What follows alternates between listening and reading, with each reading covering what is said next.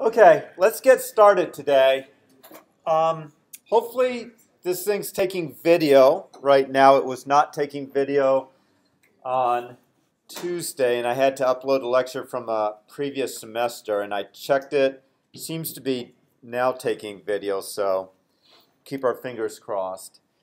Couple announcements. One, very important, there is no class, well, no schedule, no class next week, and the reason is I'm out of town. However, big however, there are video lectures from previous semester, so you're still expected to watch those video lectures, which are on the relational algebra and the relational calculus. There is only one quiz, which is next Thursday. So there's no quiz. There is no quiz Tuesday. That's the only time this semester, actually, where I have no quiz after a lecture. But there is a quiz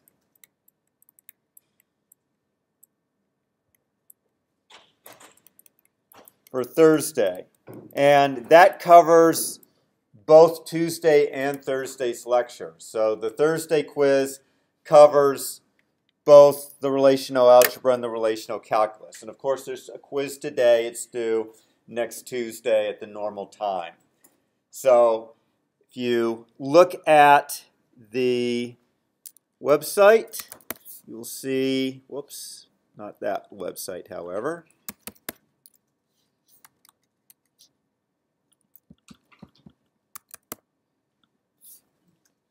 Under lecture notes, you'll see for 912, there's slides and lecture. 914, there's slides and lecture. So we're covering Chapter 5, Relational Algebra, Relational Calculus next week. I'm still accessible via email, just not, probably more like once a day. I won't be there continuously throughout the day, but you can still post to Piazza. TAs are still here to help. So if you need to go to office hours, they're still around. I think that takes care of all of the announcements. So today we are finishing up SQL manipulation and moving to SQL data definition language. We'll finish up with the data manipulation by talking about subqueries, and then we'll move into data definition language, which allows us to change and control the structure of a table. You've actually, at this point, been introduced to the fundamental operations in SQL, which are select, project, and join. And you can do single relation queries with select and project. You can do multiple table queries with join. Sometimes people find it easier to use this notion of subqueries to perform operations that could also be performed with joins. There's also a few times with kind of set manipulation where you need subqueries, and then a third situation where you want to deal with an aggregate. So I'll say there's three situations where you want to deal. There we go. Three situations where you might want to deal with subqueries. So, one, not comfortable with joins, or not comfortable with joins.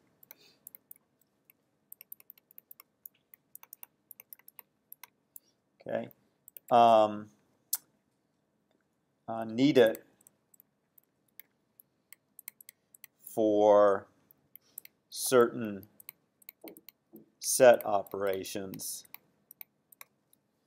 involving either exists or in, and three, need it for queries where the where clause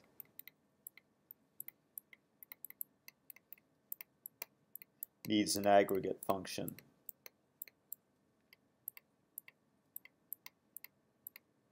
So the first one is not strictly necessary. It's just kind of an alternative to joins. The other two, 2 and 3, are more necessary because of restrictions on the language. 2 is actually directly related to the relational calculus that you will cover next week, because if you remember from 311 that you may have seen that character, the there exists, and that is one of the operators in the relational calculus, and you'll see with a query we do today that it's also something that is in at least SQL. Okay. So we started subqueries last time, and I showed you this example of listing staff who work in the branch at 163 Main Street. And so you're simply selecting staff information from staff where the branch is equal, and now you have this nested select statement right here. So this nested select is the subquery, and the query optimizer evaluates the queries inside out, from most deeply nested to least nested. So the first thing it does is it resolves this query. And it resolves to, in this case, B003. So B003 is the branch number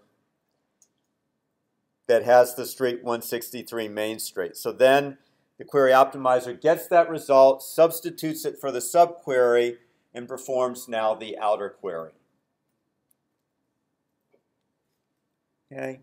And you can actually do the same query with a join. So I could have simply joined the staff and branch tables, said the street needs to be equal to 163 Main Street, and then extracted based on the branch number, made that equal to the corresponding branch number in the staff relation, and that would also grab all the staff with that branch number. So that's why I say subqueries are often equivalent to joins. And as I said last time, on the homework assignments, I generally don't care which you use.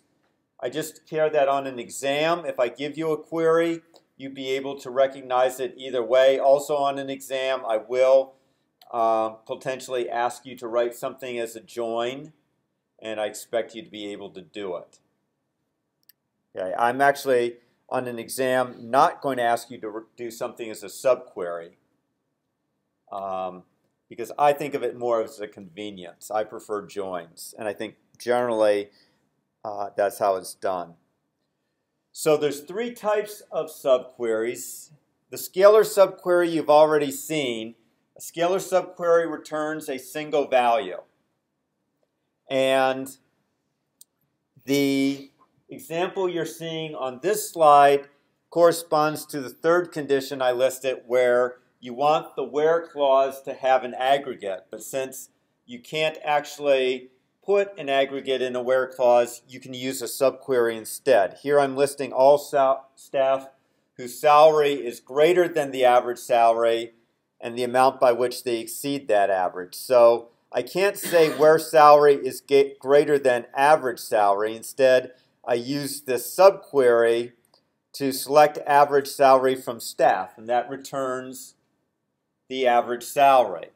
Same thing here. I want to select the average salary from salary, and that will give me the amount by which that staff member's salary exceeds the average salary.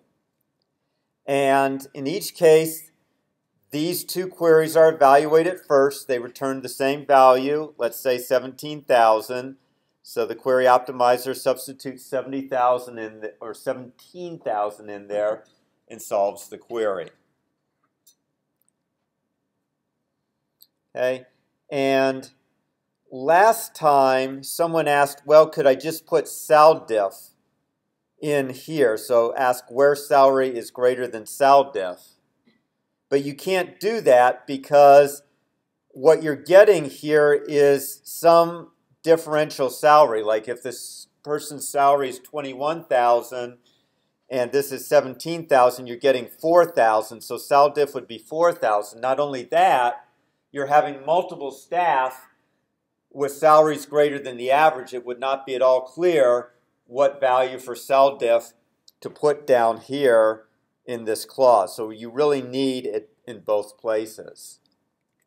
Now, that can look kind of messy from this query optimizer standpoint. It's not inefficient. It should be able to perform this query once, not twice. But from an aesthetic standpoint, it may not be pretty to have that subquery there. You might prefer to think of it as two separate operations, and for that, SQL gives us scalar variables. And you denote a scalar variable by putting the @ sign in front of it. You assign a value to it using :equal, not equal. It doesn't work if you just use equal. You need :equal. And you see that you put it in a select statement. So you don't put it out, you don't say average salary equals select. It's actually inside the select. And then you're setting it equal to the average salary from staff. Then after that, you can use that variable in a where clause or to do some arithmetic as I did in the select clause. So that's an alternative way that does not involve using a subquery and breaks the query into two steps and is probably more readable, probably more aesthetically pleasing as well. Again, I don't care if you do it. Either way is fine for the homework. You should be able to recognize both ways for a quiz or an exam. Now, number 2 here is important.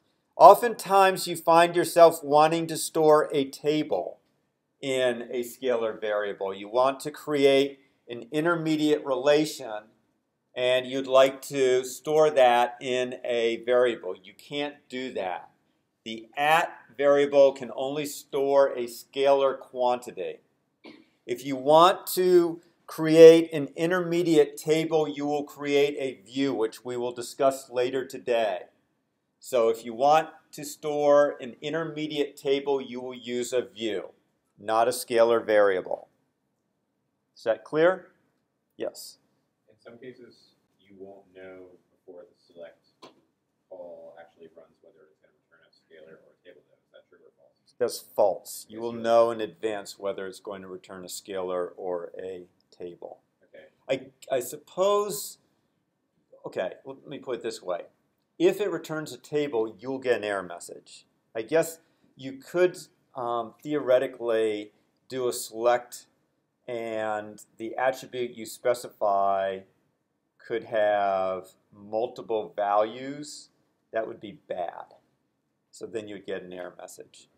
Okay, so I will say you should know in advance when you do it that it's going to return a scalar result. If it doesn't, the SQL interpreter will give you an error message. Is this only useful for aggregate functions? Pretty much. It's pretty much only useful there. Yeah, I'm trying to think of another situation where I would use it. Can't really quickly come up with one. Okay, so that was one type of subquery. That was a scalar subquery. The second type is a row subquery. It should be in red, but it's not. And that returns multiple columns and possibly multiple rows. So I think it should have been called a table subquery, except that would conflict with the book's terminology for the third type. So the book called this a row subquery. You only use it with an exists predicate. And an example is you want to find all staff who work in a London branch office. So you're going to select the staff from the staff relation, and then you say where exists.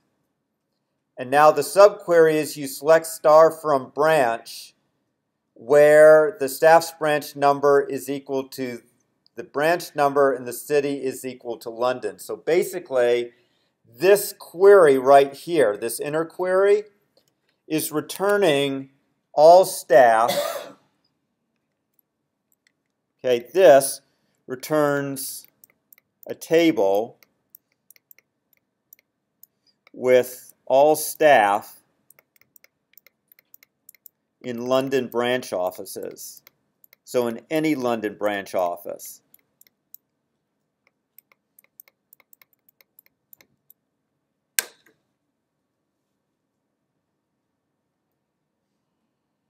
Okay.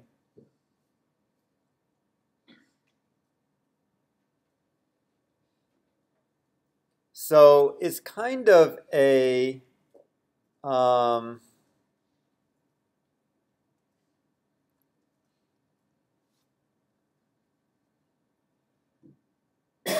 looking at this actually now and thinking that's returning a table with all staff in the London branch offices. Actually, what it is doing, I'm sorry, it is not. So I'm going to erase that because that's not what it's doing. It is actually, notice here, it is using s.branch number. Okay, there is no staff S in that select statement. What it's doing is it's reaching back to the outer query here. So what's actually happening is that this select statement is rolling through every staff tuple. And for each staff tuple, what it is doing is it's substituting the staff number for that, or I'm sorry, the branch number for that staff member in there. And it's determining whether that branch number matches any branch number such that the branch city is London. So it returns a table with either with one row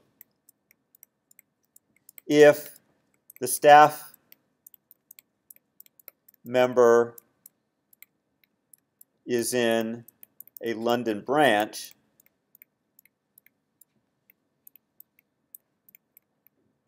or an empty table otherwise. And all the exists is asking is there one true if resulting table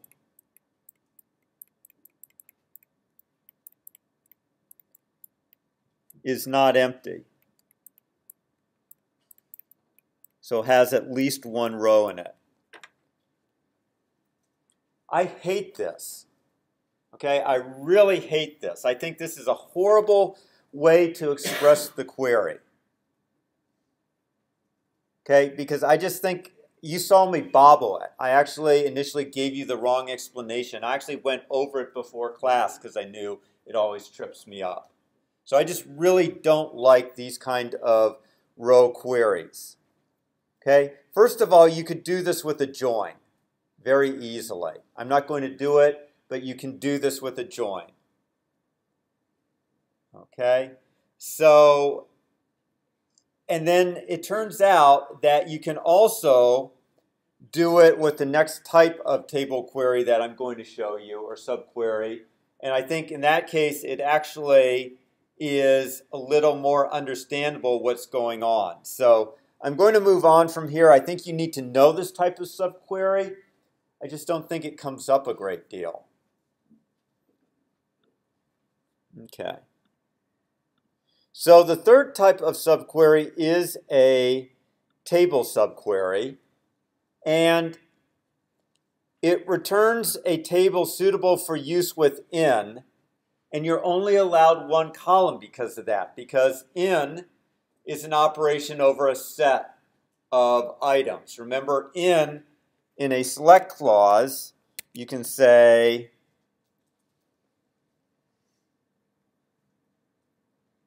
where something, and you can say in, like A, B, C, or you can put a select clause, and then it will return, in effect, a set of values.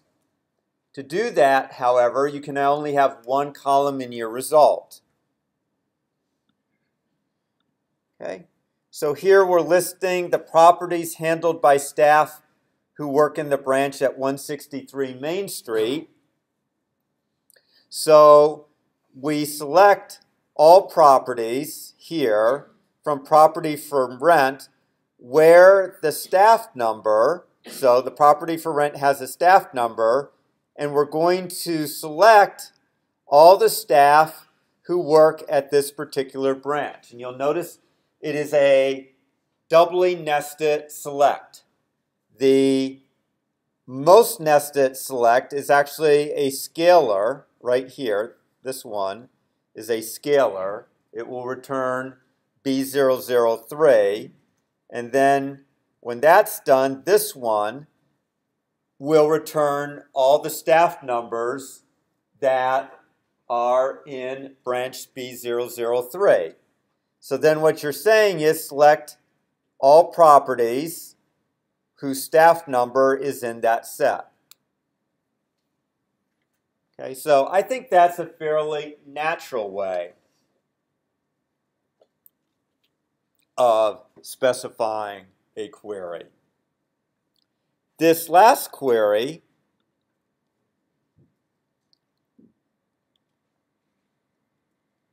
where I'm selecting the staff number, first name, last name, position from staff S, I could also have simply said where in, and then instead of saying select star, I could have said select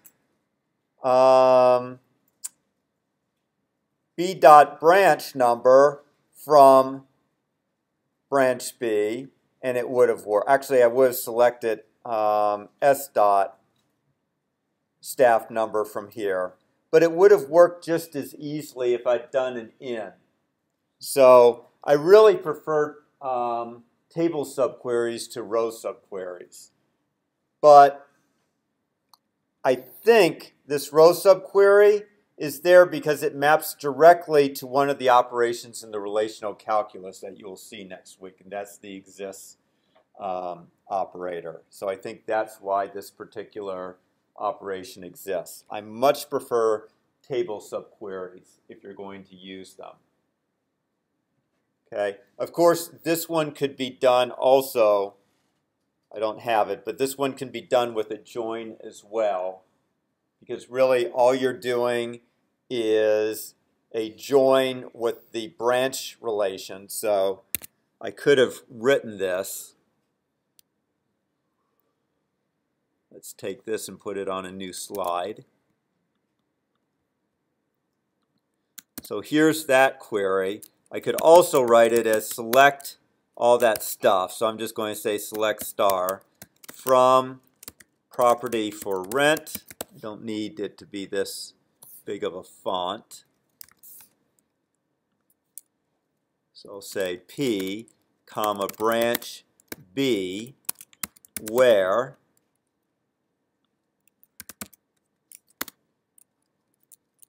B dot branch, let's see.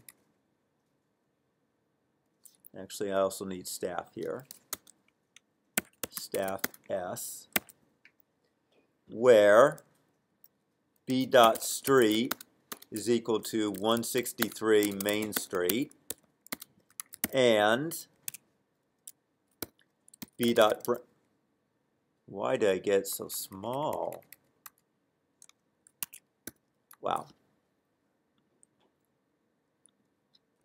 B dot branch number equals S dot branch number, and S dot staff number equals P dot staff number.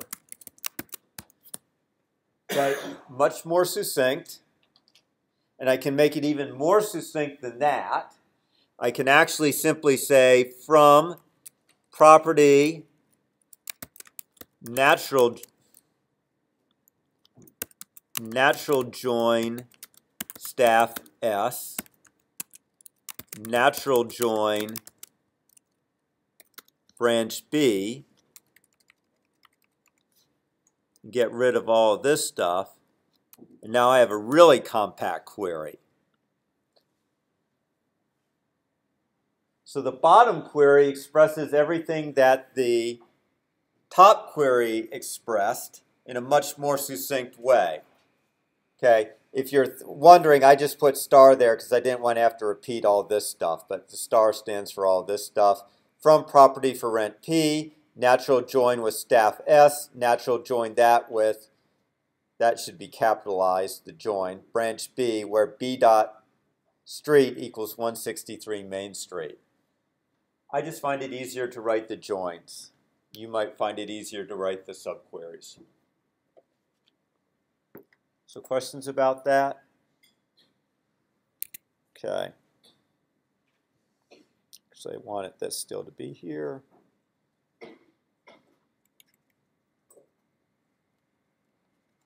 Okay, so there are some rules for subqueries. You can't use an order by clause in a subquery. It really doesn't make sense. The query optimizer can do it if it needs to, but you're not seeing the result of a subquery, so there's really no reason to order the results. And generally, the subquery select list must consist of a single column name. That's true for scalar subqueries and table subqueries. The only exception is a row subquery. And you saw this one, by default, the column names in a subquery refer to a table name in the from clause of the subquery, but if it can't find it there, then it refers to a table in the from clause of the outer query. So that was right here. Whoops. Right here we had s dot branch number. Well, the from has the branch relation, but there's no s, so then it went out to the outer query and used that particular variable. And actually, I'm going to start calling these tuple variables because, again, you'll see this in the relational calculus. What S and B really are here are what we call tuple variables. Okay, because they're bound to tuples. Right here, this staff S is bound to each tuple in the staff relation and then compared with each branch tuple in the branch relation down here. Okay, and then if a subquery is involved in some comparison, meaning it's a scalar, then it has to be on the right-hand side. So this is impermissible because the subquery is on the left-hand side. You have to put the subquery on the right-hand side. And if your question is, what if I need subqueries on both sides? It's illegal. So if you do have some kind of Boolean or relational operator involving a subquery, must be on the right-hand side. Of course, I misspelled from.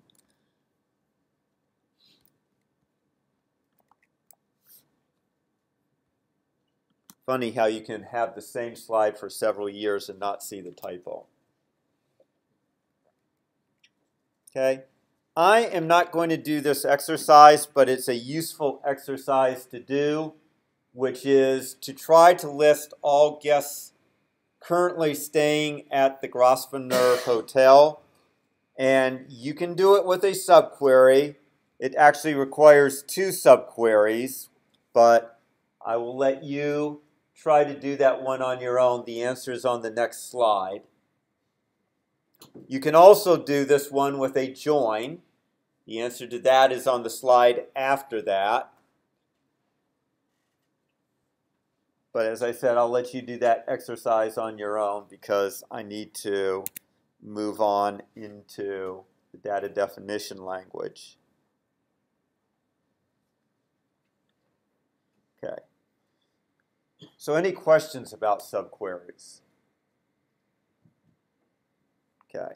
So now we switch gears. What we talked about up to for the last week has been how to manipulate values or tuples within tables. Now we're going to talk about how we create tables, delete tables, and add or delete columns. So how we deal with the structure of a relation. And this is the province of the database administrator. So what we were talking about before this is something that an end user can do.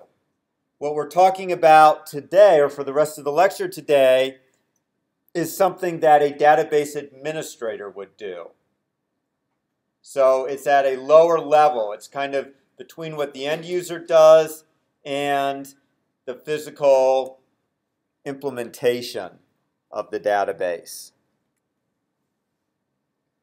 And the main directives we care about are the ability to create and alter a table and the ability to specify integrity constraints, and finally the ability to define and maintain views, which are, if you remember, virtual relations that are formed from one or more base relations. I'm going to go quickly through a bunch of these slides because for the most part you should be familiar with them if you have some basic background in programming. So there is a ISO standards body. So you often see ISO. That's the standards body that sets the standards for SQL. So all SQL implementations strive to be compatible with the so-called ISO standards. So that's why you see the words ISO. It's an abbreviation. I forgot to look up the name of the organization. Does someone know what the organization is? Okay. At any rate, most of these data types are familiar to you. One set that may not be familiar, couple sets, are the exact numeric, which are for business applications, and these dates. So the exact numeric gives you the ability to exactly represent a number such as 8.63, which might not be possible to exactly represent using binary digits. So they would actually represent the 8.63 using a different kind of setup, like maybe a packed format where you give 4 bytes for each number, because with 4 bytes you can represent the numbers 0 to 9. And you would put 2 digits per byte because you can get 4 bits per number plus 4 bits gives you 8. So you could pack 2 digits per byte.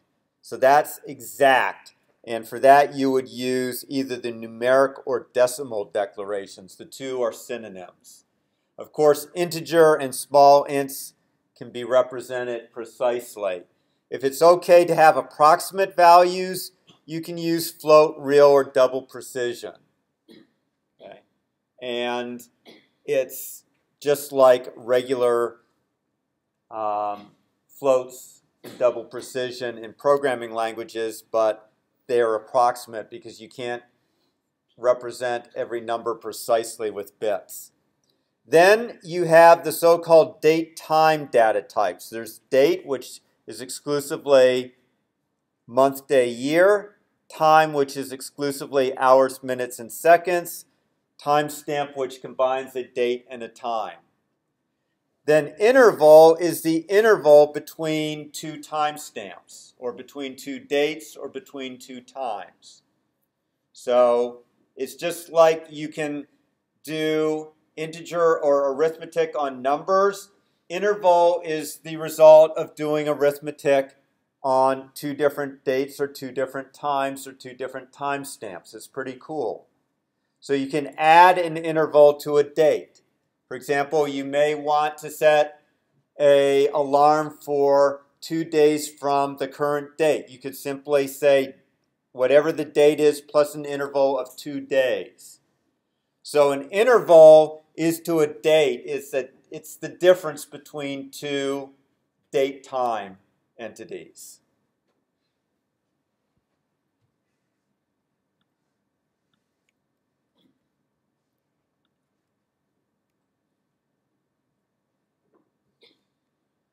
Okay, so the only unusual thing about Boolean is that there is a third truth value called unknown, which is represented as null.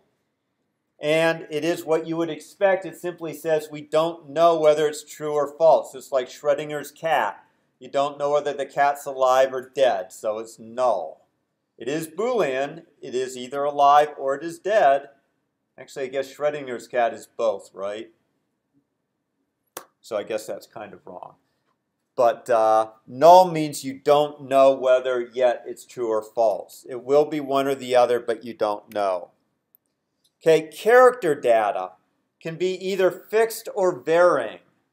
If it's fixed, then the string is padded with blank spaces if it's not long enough. For example, if I say the branch number is 4 characters and I give it B01, that's 3 characters, the 4th character will be a blank.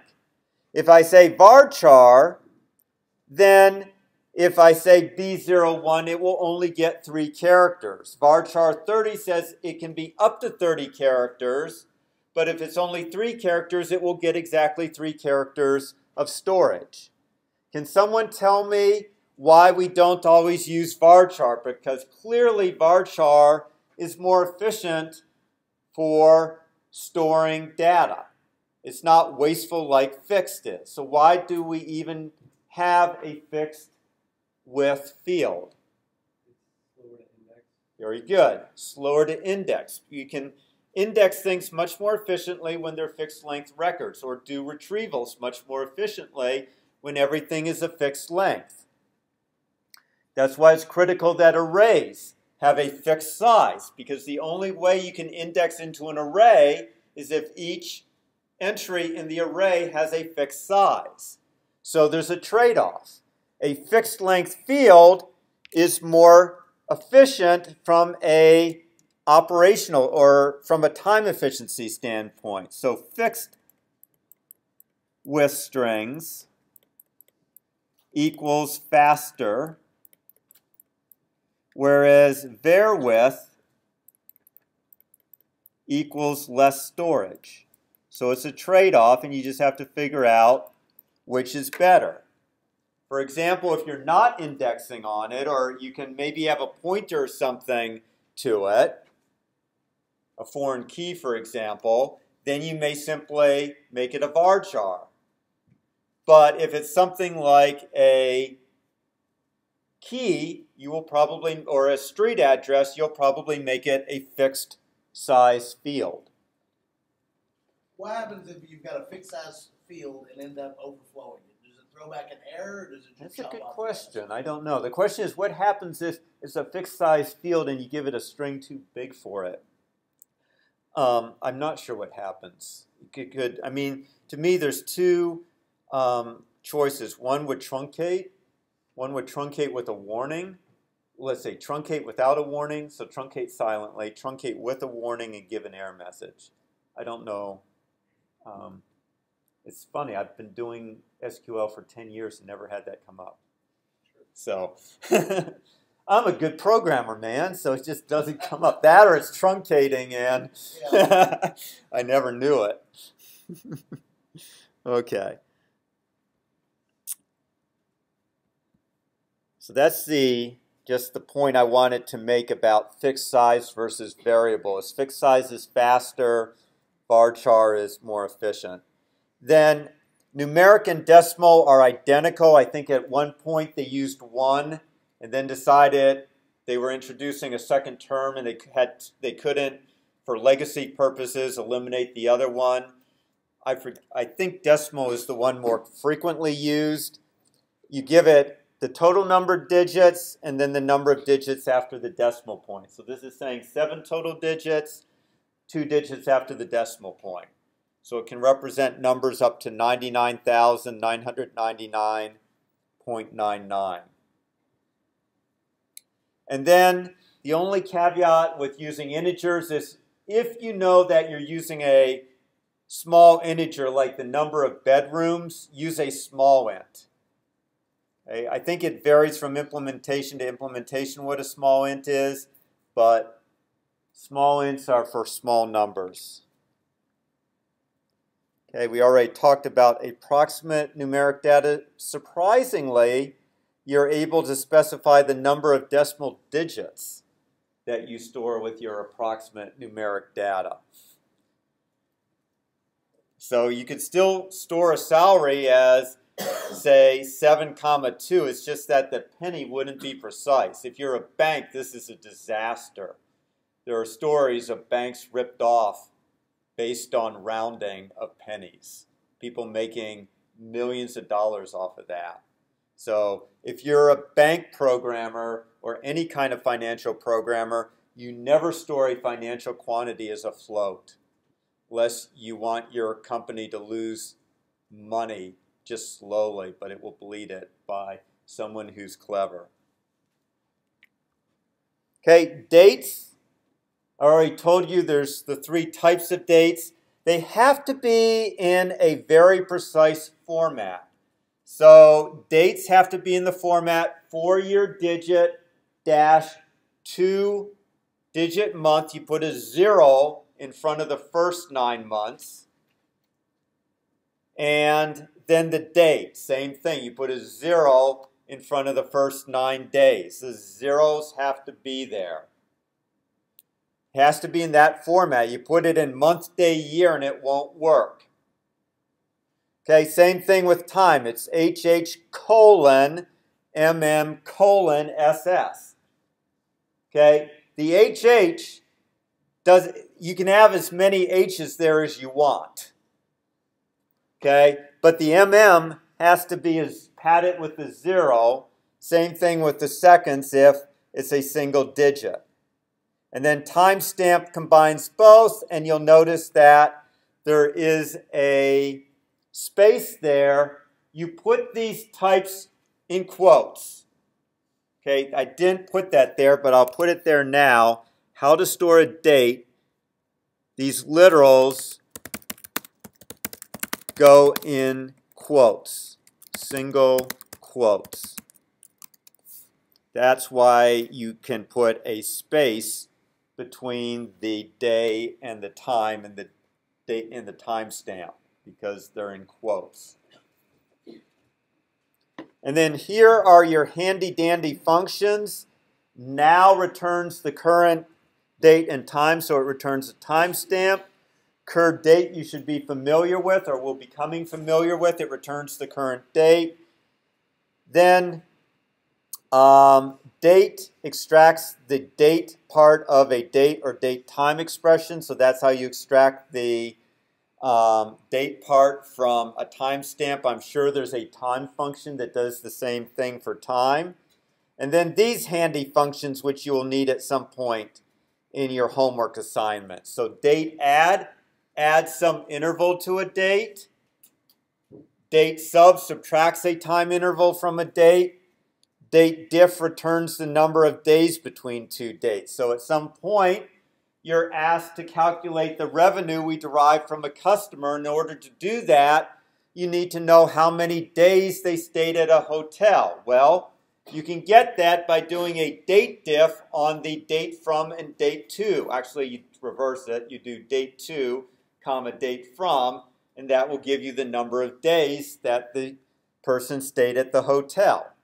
Sometimes you're going to have to add 1 to a date. You'll have to do that for the date to field because if you are trying to figure out whether a person was there that particular morning, wait, no. What is the...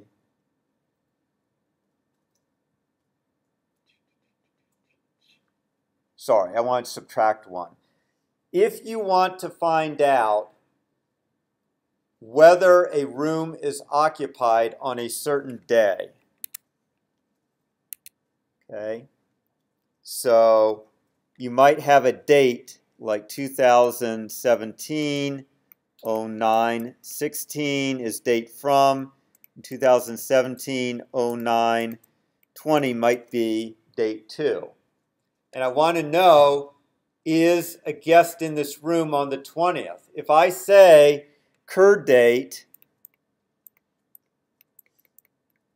between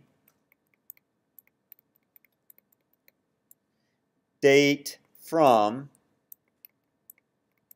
and date to,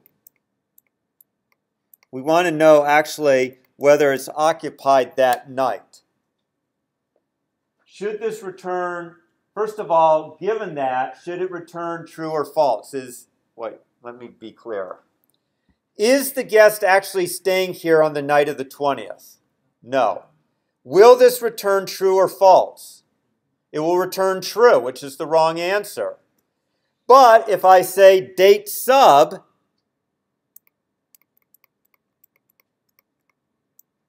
date 2, and then I say interval, which we'll get to, 1 day, it will subtract 1 day from that date, and now I'll have the correct answer, which is false.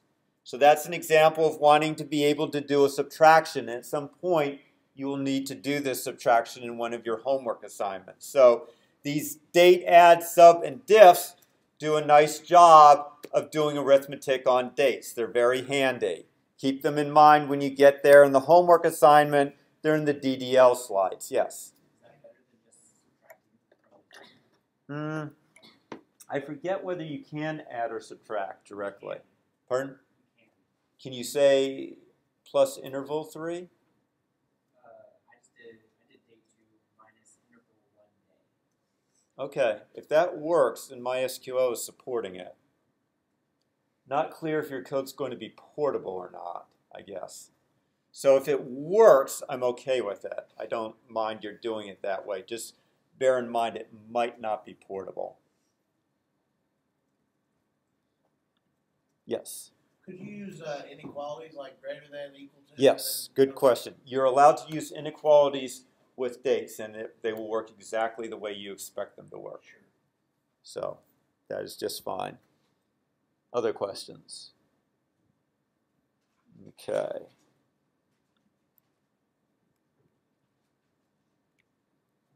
So here we go with intervals. They allow you to specify a time interval. Generally, you're doing that because you're doing some kind of addition or subtraction, but you can specify it as an actual type. So here, this is an actual type declaration where I'm saying year 2 to month, and that's going to be an interval that represents anything from 0 years, 0 months, up to 99 years and 11 months. Here's another declaration of an interval. This one goes from anywhere from from 99 hours, 59 minutes, 59 seconds, all the way down to 0 seconds. But you can represent seconds to the 4th decimal point when you say that. Okay, so that's not here. This is saying 2 digits of hours. With seconds, we know there's a limit of 60 seconds. So we're actually saying it's down to the decimal point. So it's a little different meaning. Okay, so those are the data types. Questions about the ISO data types. Moving on to the types of integrity constraints. There are 5 types, 4 of which you've already seen. So required data means that something can't be null. So when we were talking about integrity constraints in a relational model, we said something might or might not be null. So in SQL, that's called the required data integrity constraint, whether it must have a data value or whether it can contain null. Entity integrity. Every primary key must have a unique non-null value. Referential integrity. Every foreign key must refer to a valid existing row in the parent relation or be all nulls. I really should have the thing or be all nulls here because it can also, in fact, I'll do that right here just to be clear. Or all fields must be null.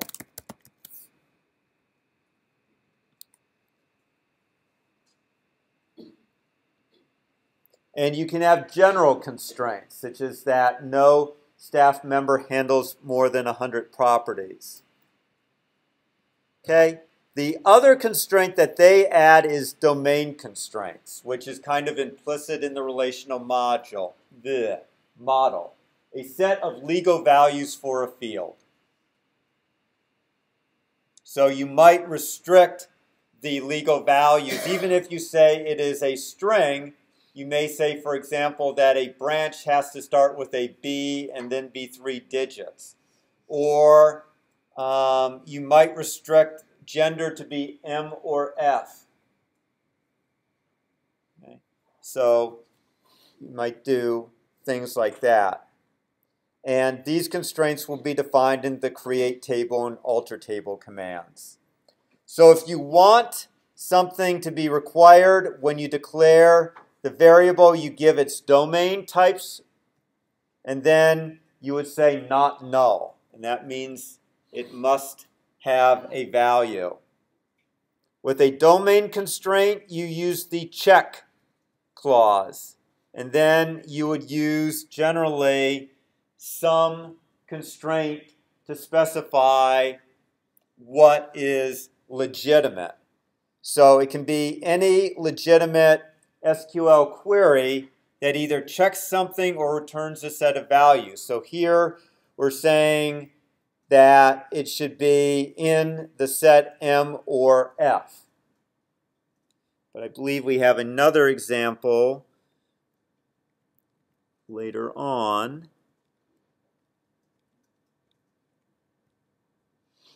where we say create domain owner number, check value in, and there it's select owner number from private owner. So that's the set of all owner numbers that are in the relation private owner. So that's a different one. Or here we're saying check value between 1 and 15. So basically the check statement, the clause in it can either be a predicate, like you see here.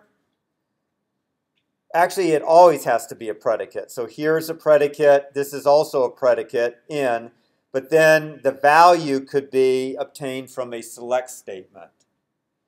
So the set of values could be obtained from a select statement.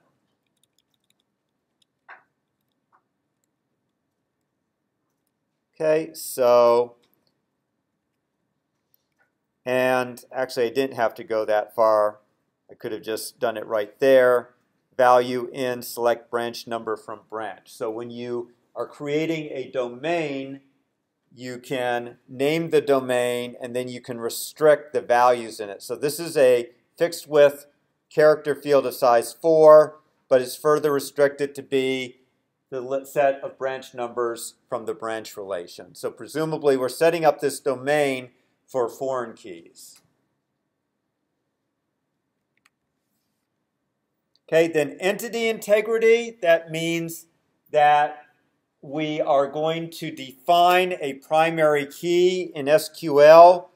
The keywords primary key followed by a list of 1 or more comma-separated attributes defines the primary key, and you must declare those attributes to be not null. If you don't, you'll get an error message from the interpreter. You can declare alternative keys, and you do that with the unique. And each alternative key is going to be a list.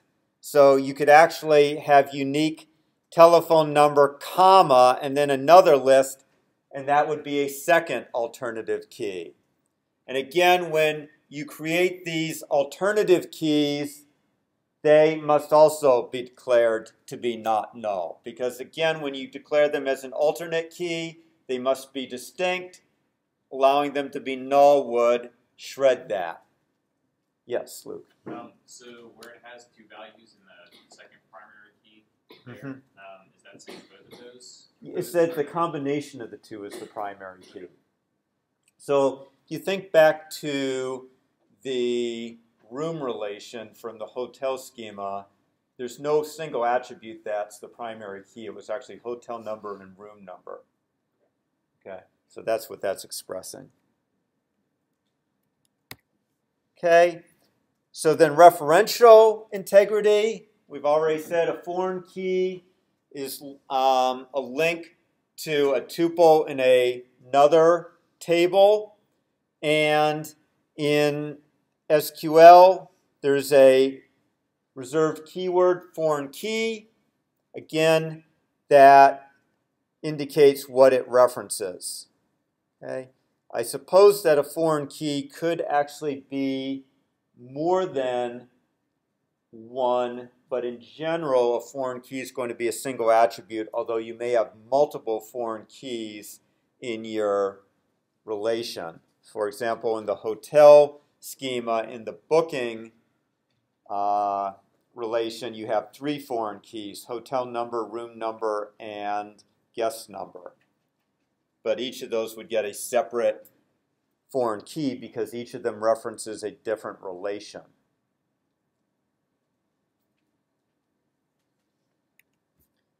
Okay, now along with referential integrity, you now have to worry about what happens when the primary key in the parent table is modified. So there's 2 things that could happen to that tuple in the parent table. It could be deleted, or the parent key could be updated, changed to a different value. In that case, you have to do something with the foreign key. If the tuple that the foreign key references is deleted, that's going to violate referential integrity now, right? Because that foreign key now references a non-existent tuple. So we have to do something. So when you specify the foreign key, you also need to specify what happens on delete and what happens on update to the parent key. And there's 4 actions. So cascade means that you cascade the change. So if you delete the parent key, you delete the tuple that contains the foreign key. If you update the parent key, you update the foreign key as well. That's what cascade means. Set null, you set all the fields of the foreign key to null. Set default, you set the fields of the foreign key to the default value. Maybe there is a default branch that a staff member is assigned to, like headquarters, if the branch the staff member is associated closes. So we delete the branch, but we still employ the staff. We temporarily assign them to headquarters. So that would be the default value. Or no action, which is the default. If you don't say anything, you just say foreign key references branch number, or branch rather, then the default is the deletion is rejected. The parent tuple will not be deleted. So typically you want to specify one of these 3 actions, and you do it for both update and delete. So typically you would have both on delete and on update because you might want a different action for delete and for update. Okay, so here on delete, we would like the staff number to be set null, and even though I don't have what should be done on update, probably on update we would set it to what? If we change the staff number and the staff one and we update it, what do you think we would normally want to do?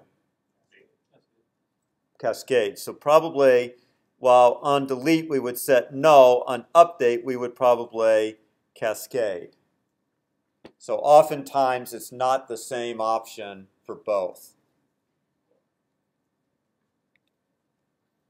Okay? If you want to do a general constraint, you use the check command.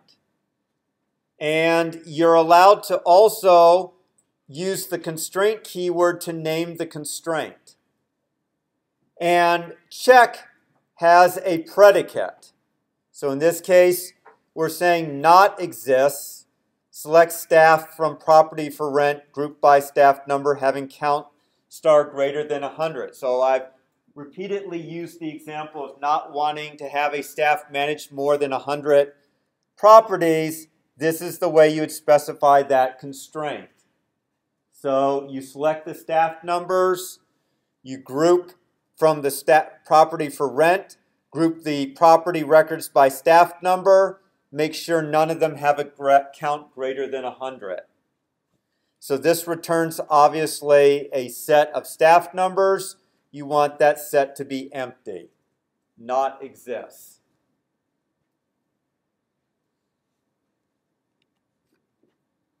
Now, when we get to the homework, you will be asked to create an SQL compliant relation and be asked to use things like create, domain, and check, but you will find that while they're in the SQL standard, you get what you pay for with MySQL, which is it's free, and it doesn't support many of these features. So create domain is not supported in MySQL, and you'll actually get an error message if you try to use create domain.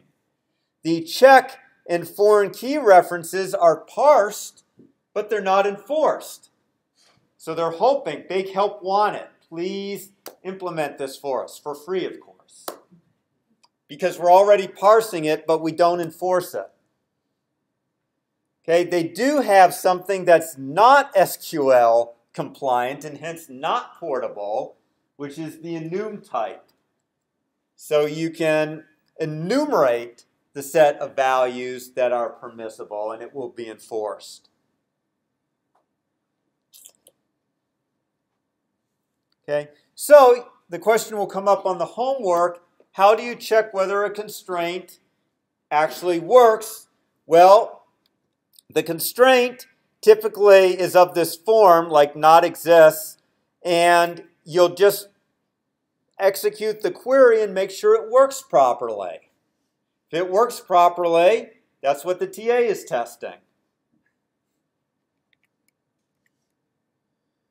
Okay, so we actually went through all of the commands required to create a table. And the actual command for doing it is create table. The command for destroying a table is drop table. It actually deletes all the tuples and removes that relation from the database. Create a view is like create table except creates a view. Drop view destroys a view. And alter table alters the columns, some property of a column, or adds or deletes a column. We're not going to worry about create index or drop index, at least syntax-wise, but they allow us to create indices that make the query optimization process more efficient. We'll talk about that when we get to physical implementation in a few weeks. So the informal definition of create table is you say create table, table name. Then you have the column declarations where you specify each column name, its domain type, any constraint on that column. Then you can list the primary key. Then you can list one or more alternate keys, comma separated. Then you have your foreign key declarations. And finally, you have your general constraints, which can't necessarily be placed on an attribute. So they're independent of the attributes. So that's the order in which you do the declarations. And create domain goes outside of create table. So that's the whole syntax, which I'm not going to go over. If you ever want to, if you're never sure, if at some point you're not sure how to write the syntax, that's the official BNF notation. I won't be covering it. That's why I have the informal slide. Okay, so when you create a table, I'm going to give an example. Here's the property for rent. You'll often see me list relations like this, and I put the attributes in a comma-separated list, and I underline the attribute or attributes that are the primary key. So that's what's happening here. is that property number is the primary key. So then I have a bunch of create domains where I'm setting up domains, the owner number, the staff number, the property number. You'll notice that the owner number and the staff number, I'm making them be exactly the set that are in private owner and staff, and I'm limiting the number of rooms to be between 1 and 15. And then ... there might be some others. Then here's the declaration. First, a list of my columns and their domain types right here. Some of them are not null. Some of them have defaults. Okay. Actually, here I put my constraint about staff not handling too much, so they can go actually anywhere. And in this case, I happen to put it right with the staff number rather than at the bottom, but it could have gone at the bottom. Made the primary key property number, have one foreign key staff number, which references staff. And you can see on delete, I set it to null. On update, I cascade it. Okay, and there's a couple other foreign keys in the property for rent. One is private owner, another one is branch number. So I would have multiple foreign key declarations, but there wasn't enough room on the slide for it. Questions about that? It's pretty straightforward. It's just syntax you have to get to. Okay, alter table allows you to add columns, delete columns, add a constraint, drop a constraint. Allows you to set a default or drop a default for a column. Doesn't allow you to change the column domain because instantly all the values in the column would be illegal. If you want to change a column's domain, you need to first drop it and then add it back with a new domain. So here we are dropping the default for position, which would mean that presumably it would be null thereafter if you didn't provide a value, or you'd have to provide one if it was required. Here we're setting the default to F. Okay. Here we're dropping a constraint, and here we are adding a new room with the name of the attribute is preferred number of rooms. Its domain is p rooms. We could also say things like not null and provide a default value if we want it.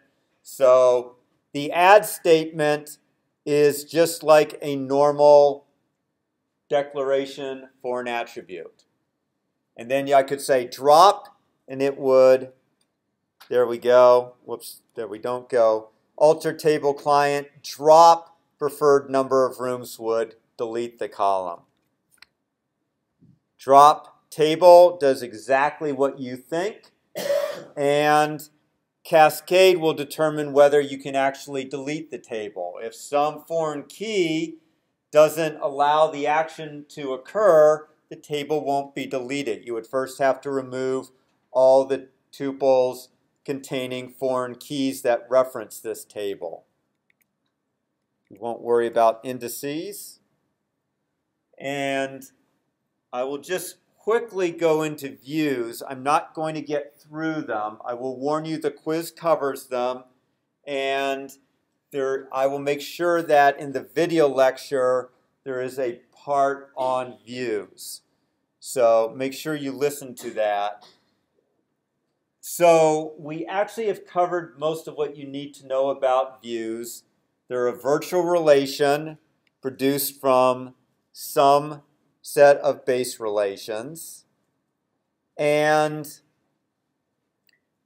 we can either store the view as a temporary table, or we can recompute it every time we ask to see the view.